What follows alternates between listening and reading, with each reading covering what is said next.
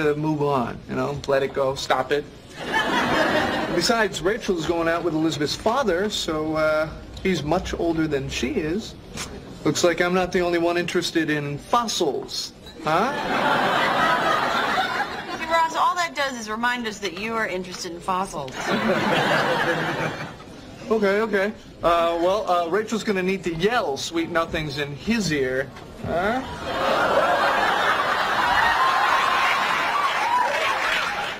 Oh, come on, you guys, that's funny, because he's got like a hearing aid, because he's all old. Okay, before I met you, I had really little life, and I couldn't imagine growing old with... Oh, my God. I know, but just let me say it. Oh, my God, Richard. What? I'm Chandler. Oh, that's Richard. Oh, God. Maybe he won't see us. Richard!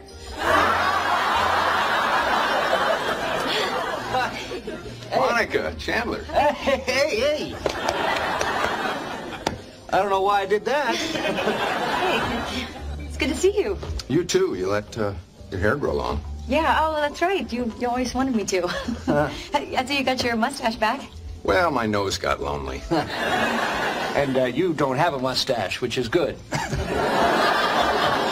I'm Chandler. I make jokes when I'm uncomfortable. Oh, I'm sorry. Lisa. Monica, Chandler, we used to date. Richard, no one's supposed to know about us. See, I did it again. Chandler, why don't we sit down? Yeah, I'll sit down. It's good to see you. Your table's ready, sir. Oh, good to see you guys. Yes. Or if you prefer, this table's available. That might be fun.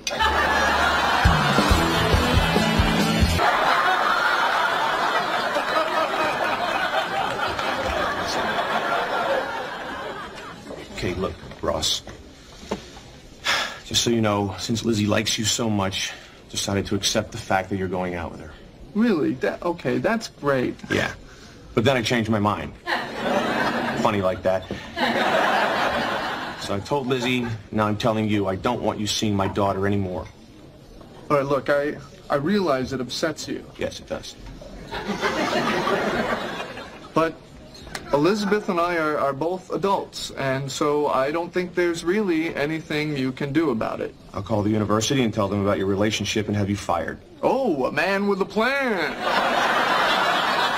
So it seemed that my prom date had stood me up, so Ross selflessly offered to take me. What a nice story. So Ross was in college and decided to jump at the chance to take a young girl to her high school prom. Wow.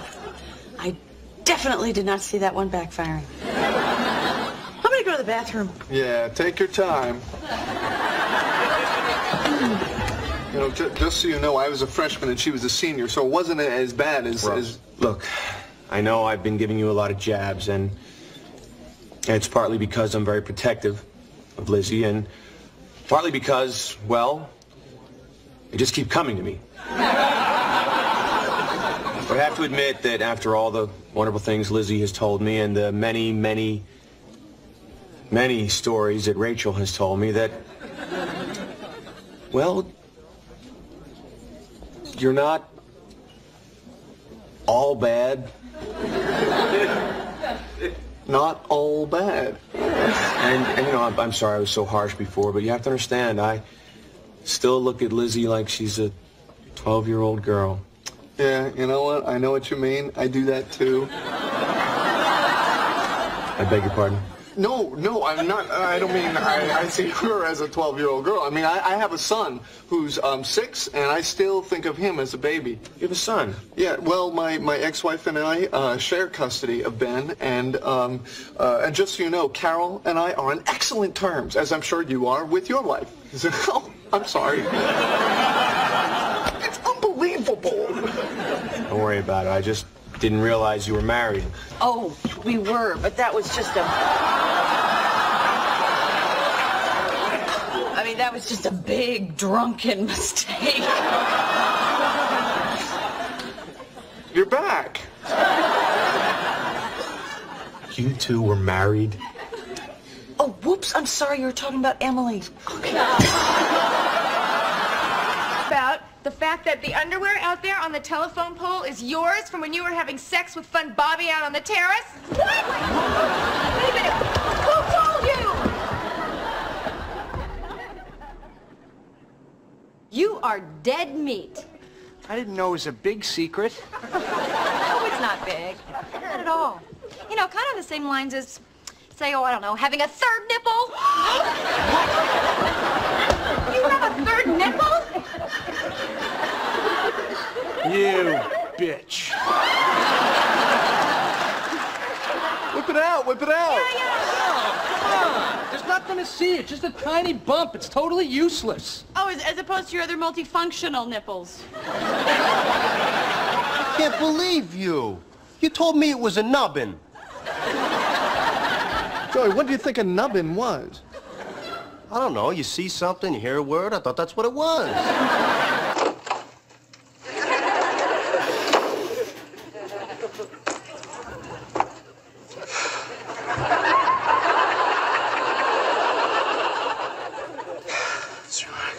Relax, Paul. You're doing great. She likes you. She likes you. She likes you. You know why? Because you're a neat guy. You are the man. You are the man. Still got it. Still sexy. You're just a love machine. I'm just a love machine. From the planet, but you have baby.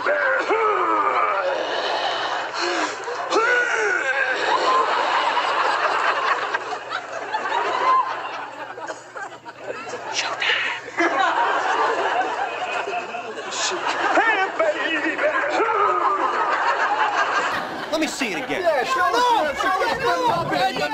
Joey was in a porno movie. If I'm going down, I'm taking everybody with me. All right. I was young and I just wanted a job, okay? But at the last minute, I couldn't go through with it. So they let me be the guy who comes in to fix the copier, but can't because there's people having sex on it. That is wild! So what's it shaped like? Yeah, is there a hair on it? What happens if you flick it? Ross? Ross? Elizabeth?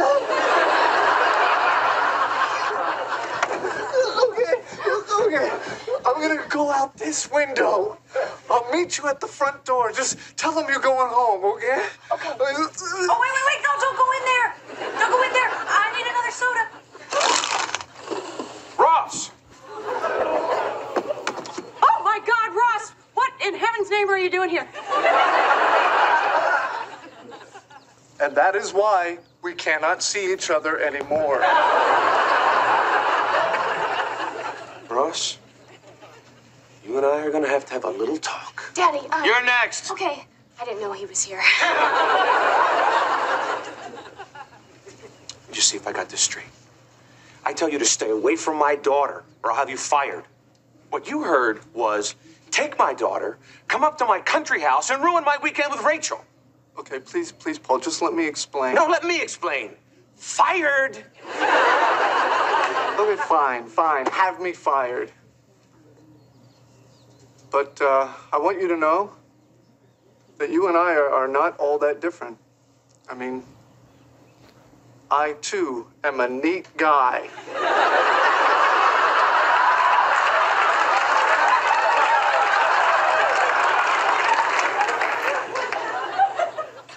What? And I, too, am just a love machine.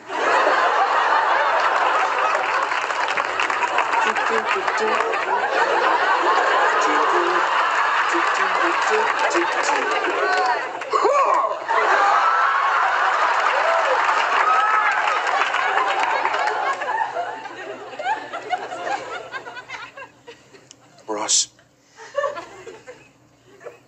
Let me show you where the guest room is.